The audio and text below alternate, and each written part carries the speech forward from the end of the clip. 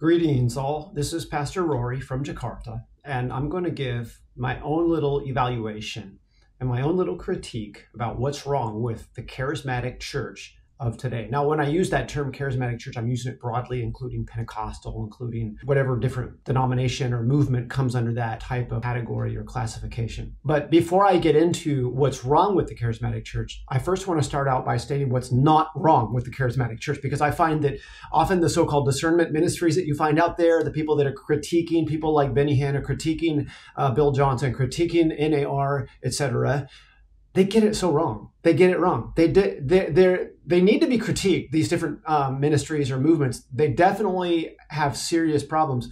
But I find that those people are so blinded by their own philosophical or theological biases that they don't even get the issues right. And they accuse the people of the wrong things. So, I mean, they're wrong, but not wrong about, oftentimes about the things that they're being accused of by some of these so-called discernment ministries. So first of all, what's not wrong with the charismatic church? Number one, the charismatic church is word of faith. That's not true. That's not what's wrong with the charismatic church. The charismatic church is very broad. The charismatic church encompasses Assemblies of God, Foursquare, Calvary Chapel, and many other denominations and movements that come under a very broad banner that considers itself charismatic or Pentecostal or something of that nature. They're not Word of Faith. Word of Faith is a small portion of this whole group made up of the followers of people, Kenneth Hagin, Copeland, and people that flow in that sort of a prosperity gospel type of movement. And that has had an influence, no doubt.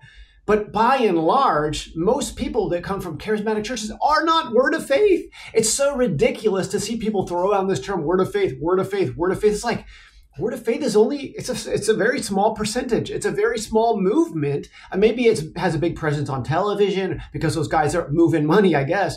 But by and large, around the world, charismatic churches are not word of faith. Now, you could say that they have been influenced to some degree by the doctrine, but they do not wear the label word of faith, and for the most part, do not even know what word of faith is. So the problem with charismatic churches today is not word of faith. That is a misnomer. That is a false accusation, we could say.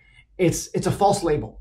Number two, the charismatic churches are NAR or NAR, New Apostolic Reformation. That too is utterly absurd. It's not true. Now, there is such a movement. There is such a thing as the NAR, the New Apostolic Reformation.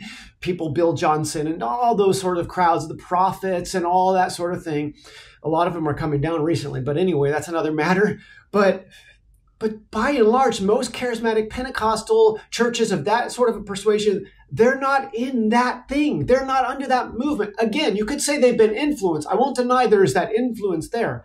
But it's one thing to have some smattering, some degree of an influence from this smaller movement that's taking place on the fringes of a larger group. It's another thing to say they're all NAR, they're all New Apostolic Reformation. It's absurd. It's ridiculous. Guys, get it right. You got to stop throwing those terms out there. If you want to critique the charismatics, if you want to critique the Pentecostals, critique them on the things they're actually wrong on, but don't put false labels on them. Then everybody just says you're totally off. You got to get it right. And I would suggest if you're going to critique these movements, then don't critique them on things that you just have. It's a secondary biblical issue.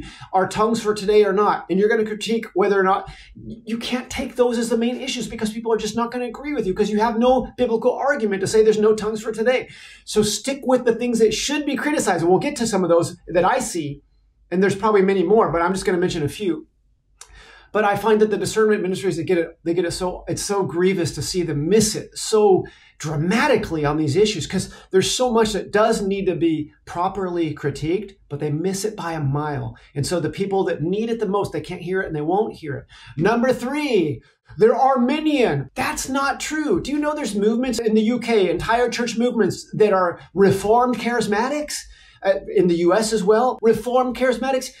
People such as John Piper and other movements, their soteriology is Reformed, yet they're charismatic. So it's not, the problem with the charismatic church is not that they're Arminian. And besides, some of the greatest Christians of all church history were What many Calvinists would say are, we're Arminian. What about John Wesley? What about his followers? What about that whole movement? What about the Salvation Army movement? What about John Sung, the Chinese evangelist? What about the early church? Not a single Calvinist among them. None of them. Polycarp was not a Calvinist. Justin Martyr was not a Calvinist. None of the early church that gave their lives for the gospel were Calvinists. So you cannot say the problem with the charismatic church is that they're Arminian. It's just simply not true. Now, you may disagree with Arminianism. That's fine. And you can critique certain things that maybe are indirectly a result of being Arminian, but the problem with them is not that they're Arminian. The problem is that they go too far in certain directions.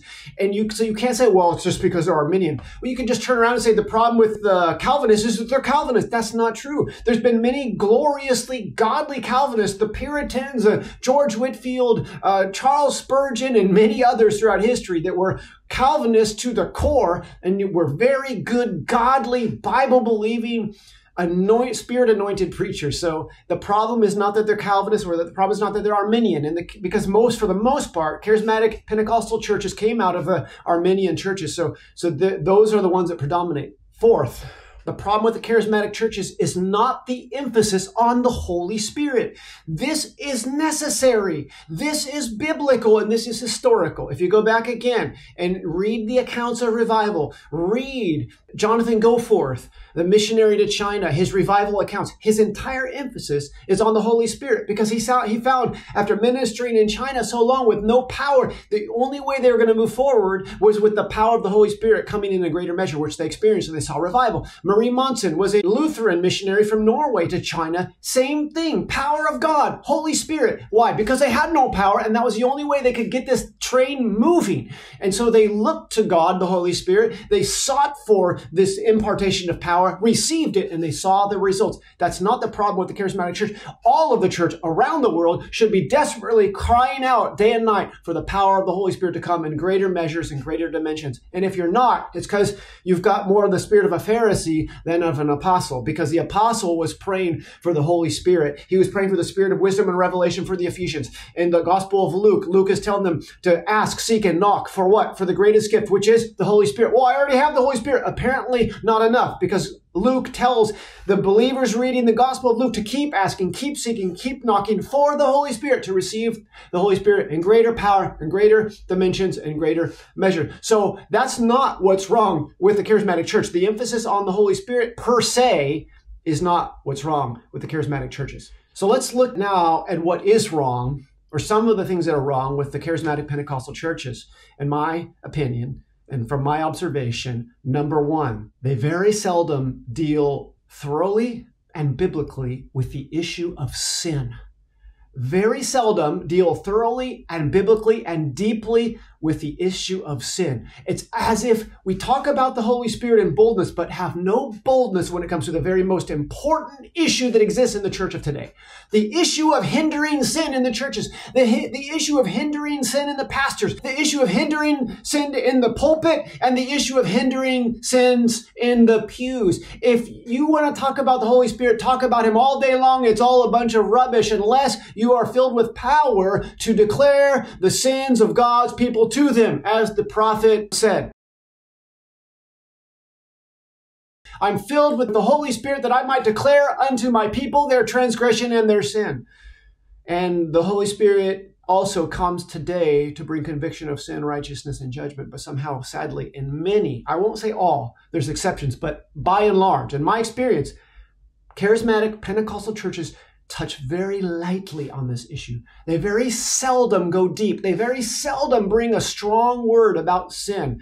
There's exceptions. There's a few exceptions. David Wilkerson, who's passed away, of course, over 10 years ago now, would have been an exception to that rule. There's a few people like that throughout the years, but generally speaking, charismatic Pentecostal churches almost have nothing to say about sin, unless it's just dealing with some area of growth in your character or something like that. But that's not enough. It's not enough to just say, dealing biblically with the issue of sin, laboring over the point of sin, bringing people through the Word of God and the power of the Holy Spirit to a conviction of their undoneness before God. Like Isaiah entering the temple in Isaiah chapter 6 and realizing, I am undone, I'm a man of unclean lips. Woe is me, woe is me, woe is me. And then God brought the redemption. Nowadays, we've got people getting converted. Well, supposedly converted without ever having gone through that conviction.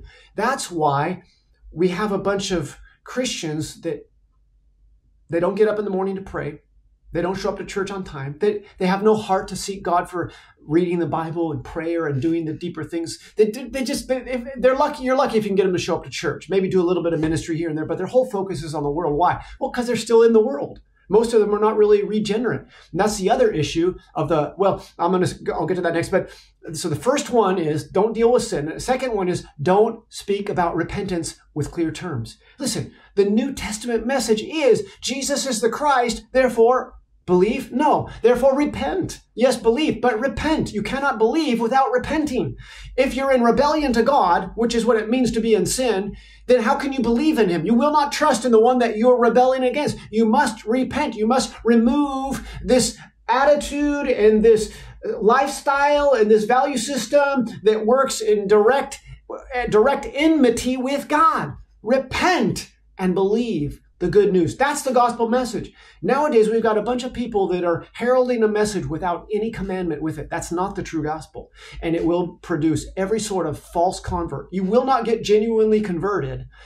You will not be a true Christian unless you've repented. What does it mean to repent? Surrender your life to God. Give your life to God. Give your future to God. Give your mind to God, your heart to God, your body to God, to keep yourself clean, to keep your mind pure, to keep your life holy in God's eyes. That's what it means to repent. If you don't do that, if you haven't done that, you're not a Christian. And so that's what I see one of the major issues with the charismatic church. The word repent has almost become a bad word. It's almost like, they want to call that legalism. They want to call that Old Testament. No, you don't even know your Bible, man. If you want to call that legalism, you want to call that Old Testament, then Paul was Old Testament, Peter was Old Testament, and the whole New Testament is full of legalism. No, what we have is people that have never read the Bible for themselves, and they've heard a few hyper grace heretics out there preaching a false gospel of grace. There is a true gospel of grace, but there's also a false gospel of grace. Jude, the apostle, spoke about that there will be these deceivers in the last days that teach people to follow their own lusts, and they will teach grace as a license for immorality or a license for lasciviousness or a license for lewdness. Those men have come on the scene, and they've been there all along, but they are very prevalent today. But what's worse is how much of the charismatic church has absorbed that sort of DNA of hyper grace, even if they're technically that maybe they're not hyper grace, but they act as if they are. They're so afraid to deal with these issues thoroughly. Man, you're never going to see a move of God. You're never going to have true revival until that whole thing is torn down, because God is holy and he's not going to be entertained in a house of clowns and goats. God wants to come into a holy temple where sin is dealt with thoroughly, where repentance is proclaimed loudly. And this is a third one, true conversion is dealt with thoroughly. Here we have, again, it all connects, not dealing with sin, not calling people to repentance. And this leads directly into the third point that I find wrong with the charismatic church in general is they don't deal with true conversion thoroughly or properly. Becoming a Christian has become something so cheap and easy. It's just a matter of raising a hand, saying a prayer, going to the altar, and it's all done. Wait a minute, what about this conviction of sin? What about this turning around of your life 180 degrees? What about this genuine transformation of God, the Holy Spirit, when he comes into our lives? So you talk about the Holy Spirit, you talk about gifts, right? Fine and well. But if you don't deal with conversion, then you got a bunch of Balaam false prophets that are prophesying. They may be speaking in tongues, but the tongues of what? How can they be speaking in tongues from the Holy Spirit if they've not been born again of the Spirit? And this was one of the things that so shocked me when I came to Indonesia in the beginning and seeing in some of the charismatic churches, you have these guys, man, they're up there, they're raising their hands, they're praying, they're speaking in tongues, they're worshiping God. And then you talk to them afterwards and you find out these guys don't know the first thing about God. They're just in a performance. They're just in a mode. The churches seem to be very dramatic and but it's just a performance. It's not reality. You sit down and talk to them. And I don't say this in a judgmental way. It's just a fact. I remember talking to a guy that would talk about going to, drink and party on, Saturday night. And then the next morning reading his devotional and then going to church. It's like they don't see any conflict with it. Why? Because they're not holy. Why? Because they don't have the Holy Spirit. They're not born again. And this sort of thing is all over the world. This sort of thing is just rampant in charismatic Pentecostal churches, unconverted Christians. And until this issue is dealt with thoroughly, there's no hope for the charismatic church. There's no revival for a bunch of unconverted goats that are pretending to be the sheep of God. And if you are truly a sheep of God, then you're not afraid of hearing messages about sin, and you're not afraid of the call to repentance. In fact, you welcome it because there's something in you that longs for holiness. And you know, without holiness, no one will see the Lord. And you know that without repentance, you won't be holy. So a true born-again Christian loves to hear about sin, even though sometimes it's hard for our flesh, but it's like something within us is like, oh yeah, that's good, that's right. Even a strong rebuke is loved by a righteous man. And so how can it be that these charismatic churches can't hear a strong rebuke, can't hear a word about repentance, can't hear about the damnation of sin and the wrath of God against sin? They can't hear it. Most of them cannot hear it. How do I know? Because I've been around them, I've preached to them, and I know the response when I've preached those messages. Some of them have publicly got on the platform after I preached such a message and refuted it. Others didn't say anything, but clearly by their treatment of me and the situation afterwards, they completely rejected the message. They didn't want to talk after that. I've had this experience all over the world where I've gone preaching. I know what I'm talking about. Charismatic churches, by and large, cannot tolerate a strong word about sin and a call to repentance.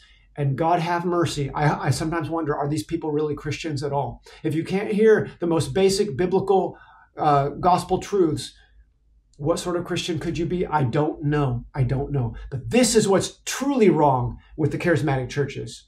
I guess this goes into another issue we could deal with. There's no church discipline. In other words, you've got a guy up there on the worship team. This happened. Hillsong's New York. Homosexuals on the worship team. They knew about it. Nobody did anything about it. No church discipline. No church discipline. Charismatic Pentecostal churches, by and large, they have no standards, or they only implement them kind of arbitrarily. So, for example, if you're in ministry, then we're going to hold you to a higher standard. That's not the New Testament teaching. The New Testament does not say if you're in ministry only will we discipline you if you're living in sin. Anybody who considers himself a born-again Christian who has been baptized in water as a member of the church needs to be dealt with. If they're living a double life, they're living in open sin, then they need to be dealt with. If they need to be confronted. If they won't repent of it, then you bring 2 or 3 others with you. If they still won't respond, you bring them before the church and then you excommunicate them. Almost no churches today do that. Almost none of the charismatic Pentecostal churches deal with church discipline. Or again, only in a very minimal way. They deal only with leaders in that way. That's not the New Testament teaching. The New Testament teaching is anybody who is a member of the body of Christ is subject to this discipline, not just the select leaders involved. No church discipline. And I guess we could say it like this. Ultimately, what we find in the charismatic Pentecostal churches, and I believe the strongest critique that can be brought against them, is a departure from the truth of God's word. You say, but don't the Pentecostal conservative churches, don't they hold that the word of God, the Bible is the word of God, et cetera, et cetera? That's true. So in certain senses, they're against like certain sins, like homosexuality. They're against certain things like that. So there's a conservative sense like that. I don't deny that. In fact, oftentimes they're stronger in those areas than a lot of other evangelical traditions. However, what I mean by this departure from the truth of God's word in these charismatic churches is a departure from the hard truths of God's word. So they're happy that you talk about the Holy Spirit and gifts and miracles and all that sort of thing, but they're not happy when you talk about the judgment of God, the wrath of God.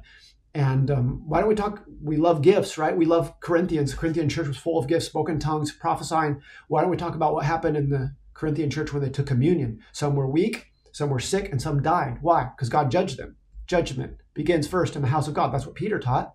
Paul teaches it as well. How come the charismatic churches today don't want to talk about it? Yeah, because there's been a departure from the hard truths of God's word. This is scary, and this opens the door to every sort of delusion. This is why I believe, this is one of the reasons why oftentimes the charismatic churches are the ones that bring in so many heretical doctrines like hyper grace, like just the prosperity gospel, etc. It seems to come through those doors because I think that they've already had a certain departure from the certain truths of God's word, in particular the hard truths of God's word. Now, if you say I'm a charismatic, I'm a Pentecostal, and I have not departed from the hard truths of God's word, or I agree with preaching against sin, I agree with the call to repentance, well then praise God, leave a comment and let yourself be known. But I'm just stating what I found, particularly with leaders in these churches, is they don't want to deal with these issues. They're afraid of these issues, and it trickles on down to the members. And it's a tragedy, it's a scandal, and it must be dealt with, or these churches will eventually fully apostatize. Make no mistake about it. If a church makes a departure from the hard truths of God's word, they are already on the road to a full and final apostasy from all of God's word. So God have mercy on the charismatic churches of today. to come to repentance, to come to the issue of true conversion, to come back fully back to all of God's word. Not just teaching about gifts and miracles and prophecy, but even to more essential truths about sin, conviction of sin, repentance, true conversion, church discipline, embracing all of God's word for all of God's church. May God help us. I hope this has been helpful to you. Have a blessed day.